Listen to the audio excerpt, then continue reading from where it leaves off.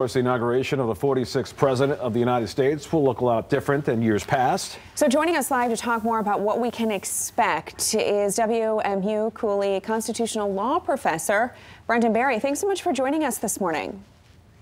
Good morning. I'm happy to be here. Thank you. Well, let's first start off.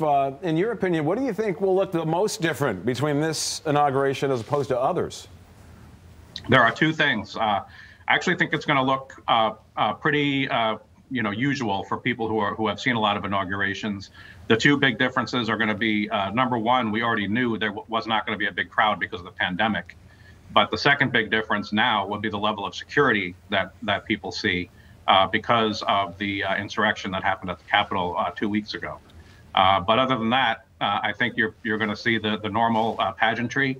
The absence of the president from the inauguration is notable.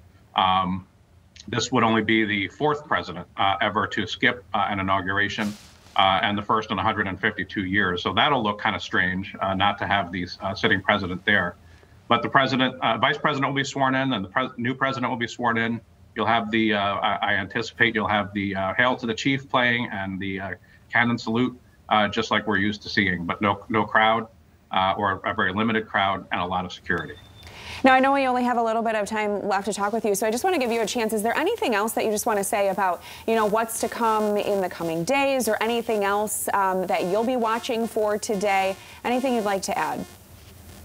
Yeah, the first order of business for the new president is going to be getting his cabinet in place, and that's going to be tricky because the Senate has been slow to have hearings, and there's been an objection to one of the appointees from Senator Josh Hawley.